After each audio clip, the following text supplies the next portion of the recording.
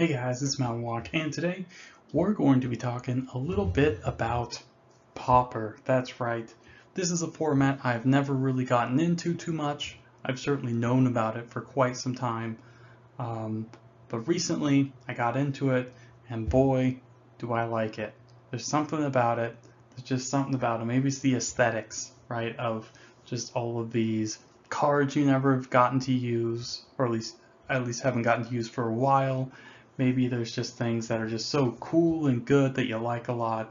I mean, it's hard to say. It's hard to say exactly what is it about it, you know. Maybe it's just all the commons, the lower sort of power level, but not really. I mean, who knows? Lots of good stuff going on here.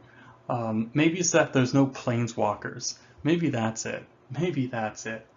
So let's go ahead and look at this mono black Pauper deck.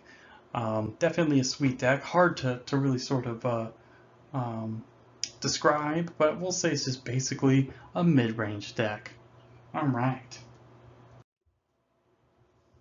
Okay, so this is definitely a format, Pauper, I've gotten into recently with some of my friends playing online, which is really sweet. Um, and I haven't played too much, but I've seen a couple decks which I've liked quite a lot. Like I think I like basically every deck I've seen. Right? There's something about it that is so appealing. You know, maybe it's just the aesthetics. Maybe it's just that it's all commons. Maybe it's just that there's no planeswalkers. And there's most of the crazy stuff's already banned. So maybe it's that. Who knows? Who knows? But I've just found a mono black deck online, so I'm just copy pasting stuff. Um, and of course, I really like how cheap it is. So cheap. I'm probably gonna go crazy and make like, 10 decks or something like that. But like, the decks being like 30, 20 to 30 bucks, around the low end or something. That's really appealing to me. I like cheap stuff. I like just being able to put decks together very cheap and play with my friends and not have to worry about it, not have to double sleeve them or whatever. So that's really appealing to me. I like that too. So there's a lot going on in Pauper that I think is really sweet and really cool. And of course, here you can see Chainer's Edict. Chainer's Edict, of course, isn't uncommon, but Pauper legality is determined by if a card was ever printed at a common in any set. And of course, Chainer's Edict was printed as a common in the Vintage Masters set. Off the top of my head, it was reprinted as an uncommon too in paper once or twice or something, but yeah, so yeah, you'll see random things like uncommons in the deck, even though Pauper, of course, is only commons. Again, legality is determined by whatever, if the card has ever been printed as a common. So, yeah, which is great because I love Chainer's Edicts and I can't wait to play with them. All right, so let's start here. It's got this sweet, super sweet mono black deck. Um, I mean, look at this stuff. We just got a bunch of value creatures, right? Every single dude just does value stuff, which is awesome. A pile of removal, Chainer's Edict, of course, which flashes back, which is great. And then, of course, Sign in Blood, great card draw. Um, did I say utility creatures? Obviously, utility creatures. And then, of course, Suffocating Fumes, which is asymmetrical removal, which is great. And then also Cycles, Witch's Cottage, and Swamps, and Bajuka Bog, really great stuff here. And of course, sideboard is full of Graveyard Hate, card draw, removal, some more discard, and then some more discard, and ninjas, and all that good stuff. So, lots of good stuff going on here. Okay, so you're probably wondering what's so great about this stuff. Well, something like Suffocating Fumes is an instant speed, asymmetrical board wipe, of course, and it cycles, which is great. Thorn of the Black Rose gives you Monarch, which of course is a card drawing engine, and of course can take out bigger creatures, things like that. Very nice, very sweet. And of course, Witch's Cottage, which is a really sweet land that late game can help you recur things like your gray merchants or something like that. Very sweet, very powerful there. Good stuff.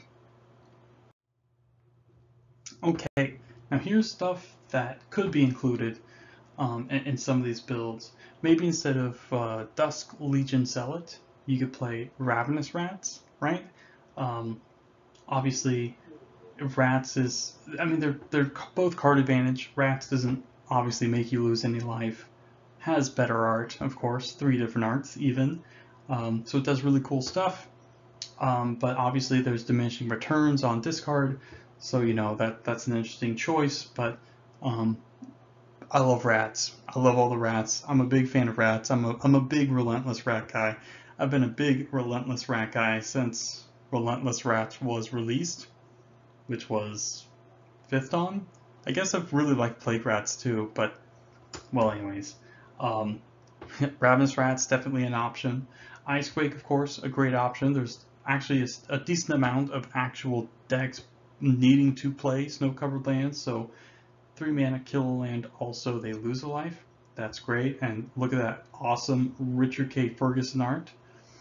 Unearth, again, another great option for a couple slots, you know, like Witch's Cottage. It's recursion, although this one puts it directly into play if it's 3 or less, which is a couple guys, so that's pretty good too. And of course, if it's dead, it cycles. Really wonderful. I love Unearth. What a great card. And of course, we have Crypt Rats. This is probably would take up slots from something like the Fumes, Suffocating Fumes. Um, and yeah, because it's A, it can attack, of course, but B, it's also reach. And of course, it can certainly deal more than, you know, -1/-1, or I should say 1 damage to everything. So yeah, and of course, since the deck is mono black, it has no problem producing tons of mana to pump into Crypt Rats. So it can act like a fireball and things like that. And gosh, look at that art. Even I actually really like the 7th edition art too, which is the same one they use for Modern Horizons. Bunch of evil looking rats. Oh boy, super scary. Okay, so another big part, of course, as you can see here, our good friend Grey Merchant of Asphodel. This is definitely more of a mid-rangey sort of style deck, and Grey Merchant is great. It's got a 5 mana 2/4s, pretty good stats for something that needs to hold the ground.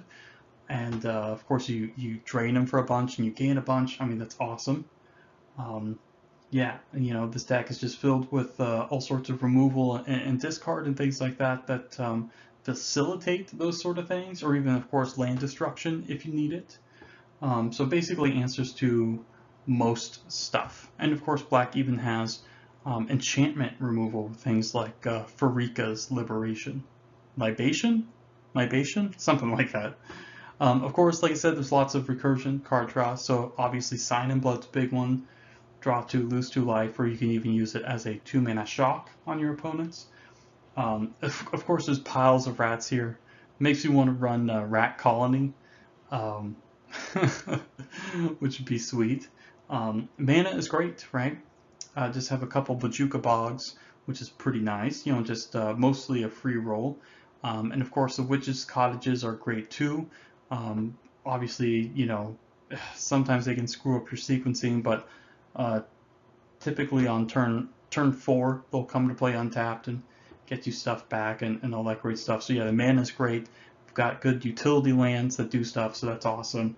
I mean, it's really just a really cool mid-range deck. Yeah, it's got a lot going for it, answers a lot of stuff, can do all sorts of cool things, makes them lose life, you gain life, you do the life for cards thing with Phyrexian Rager and so on. Like, you can't lose. Just so cool. Just so cool. Yeah, there you go. But yeah, that's pretty much it. I mean, there's not a lot to say. Like I said, I haven't played this deck yet, but I was so taken with the deck. I thought it was so cool and interesting. I really liked it a lot. I was like, oh boy, I have to do a thing about this. I mean, there's so much cool stuff you can play. That you can play so many cool old cards. You can just Phyrexian Rager. When was the last time anyone played Phyrexian Rager? Oh, so great, so cool. Getting Monarch and fighting over Monarch is sweet. Man, what a nice deck. What a nice deck. So yeah, that's basically it, guys. So yeah, you guys should definitely play Pauper. It's cheap, it's super fun, it's super cool. So yeah, there you go.